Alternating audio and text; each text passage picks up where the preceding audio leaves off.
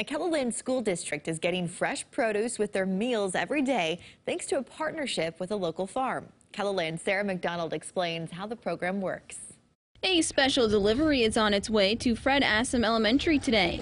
As part of a farm-to-school partnership, Laura Patzer with Cherry Rock Farms is delivering fresh veggies to be used in school lunches in the Brandon Valley School District. I think it's going to be a great opportunity for kids to kind of experience different types of vegetables and really get a taste of how fresh things are. The cucumbers and vegetables will be washed, cut up, and put on the salad bar. We always offer at least 3 to 5 varieties of vegetables every day and 2 to 3 varieties of fruit. While fresh veggies were delivered today, Patzer says in the future, kids could get things like watermelon and cantaloupe on their plates. We're always trying to add new things to the salad bar. Kids see something new and they immediately want to give it a taste. The purple peppers that were delivered today are going to be a huge hit for our kids just because it's fun and colorful and something different.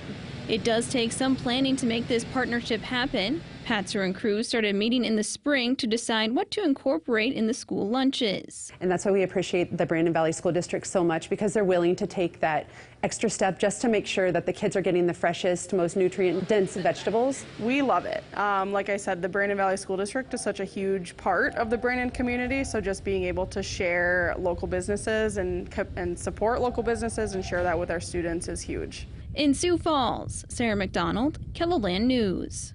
And Patzer says they do make deliveries to other schools in the district on Tuesdays and Wednesdays. That story reminded me, and I've been wanting to do this, to thank the lady who's been dropping off fresh tomatoes for me here. It's pretty special to get those kind of deliveries. She wouldn't leave any contact information, but thank you. Appreciate it. It is that time of year where I'm getting vegetables from neighbors. It's definitely that fall season. Yeah, I just love this time of year. You got your fresh tomatoes, some BLTs, and I get we're just the end of sweet corn season, so Yes. it's like the best time of year for vegetables.